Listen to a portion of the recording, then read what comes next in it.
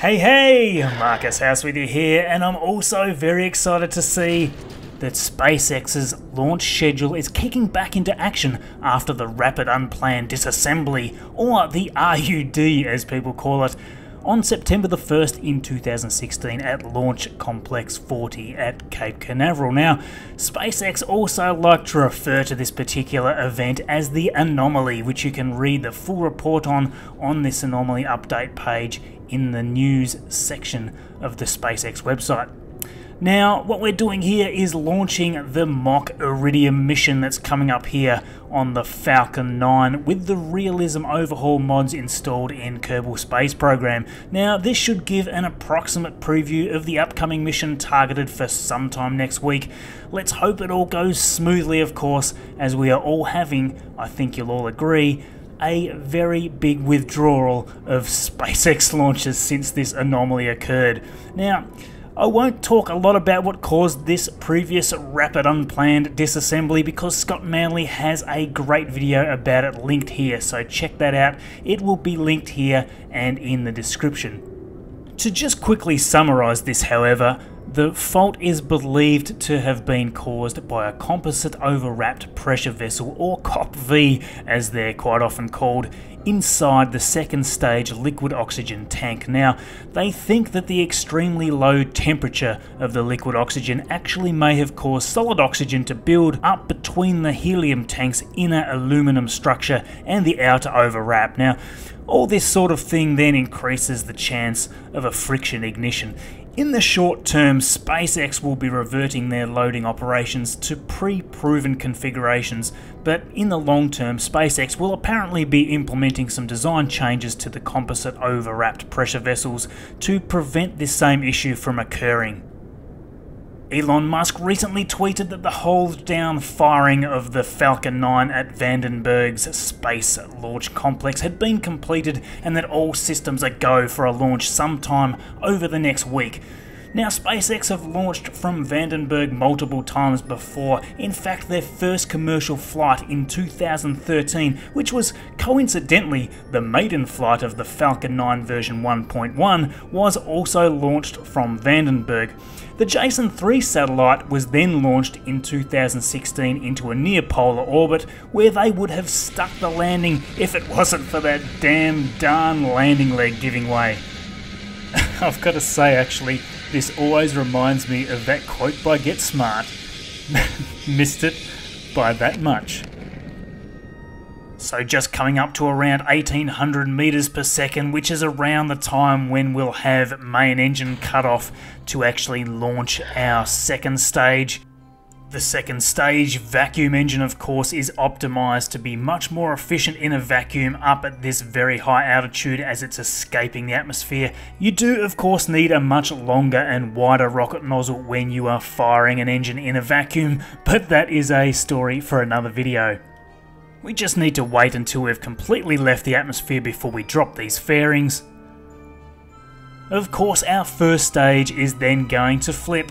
It's going to come back around and it's going to come down on the drone ship, hopefully in a more successful manner than what it did with Jason 3. Just switching back to our stage 2 here, we're going to be dropping these fairings here fairly soon as we pass around 1900 meters per second. And there they go there. Separating the fairings as early as possible in your ascent increases the performance of that stage 2. Now that we've dropped those fairings, we can return now to stage 1 so that we can prepare for our landing burn.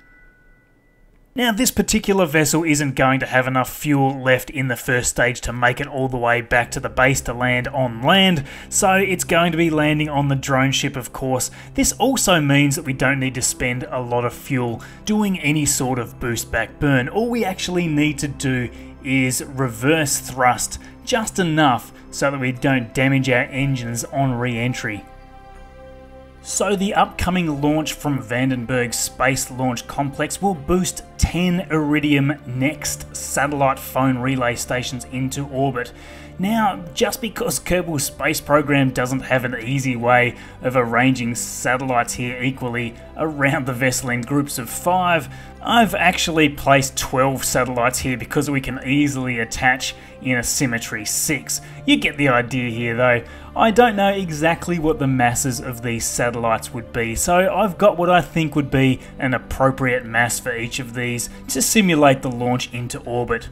Generally, satellites of this nature weigh around 800 kilograms or so. I believe these satellites will be fueled with hydrazine, so they can be quite heavy. Apparently, this launch will actually be the heaviest payload launched by SpaceX to date, I believe, so fingers crossed that it all goes well and that they can boost it all successfully to orbit and, of course, stick the landing. Now, currently it seems that SpaceX are contracted to deliver 70 of these Iridium satellites into orbit. I would assume most launches would be groups of 10 like this, but presumably groups of 5 could also be launched in combination with other payloads, so there will be many more launches of this type to come. Our stage 2 here almost now at 4,000 meters per second. That is actually only half the velocity needed to get into a low Earth orbit. And you can see from our fuel indicator in the bottom left that we have less than half a tank of fuel left. But that's okay, as we drain the fuel the vessel becomes more and more efficient, so it will get there. Just coming up here now to our re-entry burn. As soon as we start hitting the atmosphere, we need to reduce a lot of our velocity using our engines. We started here at over 2,000 meters per second. We want to reduce our velocity by more than half. Of course, because we don't have stage 2 attached anymore, it's got a massive thrust to weight ratio, this stage 1 now. So you can see in the bottom right hand corner there, the G meter has spun right up there into the red. That'll do for now though. We'll switch back to stage 2. Now in stage 2 here, you might be wondering why it is that I'm pointing up 20 degrees on the nav ball. And actually the nav ball there is upside down, which is probably confusing some of you. The line between the brown and the blue is the horizon. We're pointing slightly upwards towards the sky, around 20 degrees there. You'll see there in the top left hand corner that I am doing a physics warp here too, so we're running at 2 times the normal speed, so in reality this launch will be taking twice as long. You'll see there from time to time I'm moving myself up and down on the nav ball, changing my direction of thrust, and that's essentially just to keep our time to apoapsis down at around 0 seconds, or as close as I can get to that.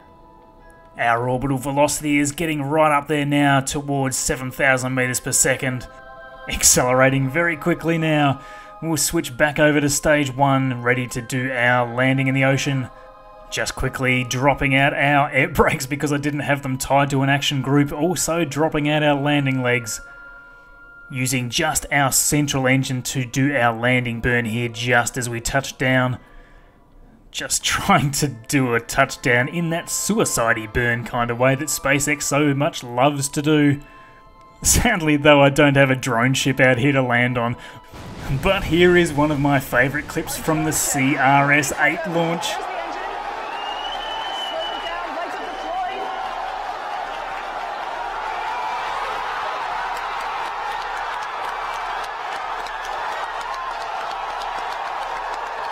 Oh, how damn good is that? That is just so awesome. I hope we get to see this again in a few days' time. So after the second stage reaches a polar orbit, the 10 satellites will separate from the core deployment module created by SpaceX. Tests will then be run on the Iridium satellites for 3 months to check that all the systems are working as they should. They will then maneuver into their operational constellation. These satellites are a big deal for Iridium, and they are said to be spending around $3 billion on this new satellite program. The current satellite network they have is now quite old, having been launched, I believe, between 1997 and 2002, so an upgrade is definitely needed. These satellites are essentially going to replace the current constellation of 66 satellites that they have in place, so they are going to switch a new satellite for the old one at a time. So the landing attempt will again be on the drone ship Just Read the Instructions. This is again the same drone ship used back in the Jason 3 launch last year, and interestingly I recently found out that both drone ships, Just Read the Instructions and Of Course I Still Love You, were named after vessels in a novel called The Player of Games, which is a science fiction book that I'm currently in the process of reading, so give that a crack if you're into such things. Thank you for watching. I hope you're looking forward to the launch as much as I am. Please do take a second to give this video a thumbs up. All of your support helps a huge amount. If you have any questions for me, please do whack them down in the comments below. Thanks very much to all of you that have subscribed, and for those that haven't yet, please do subscribe to see more. Follow me on Twitter at MarcusHouseGame, and we'll see you in the next video. So, although there are performance losses due to the reusability of the boosters, it is well worth the cost. As said many times by SpaceX, reusability is the key to making human life multiplanetary, and this is the real inspiring end goal, and it will allow humans to transport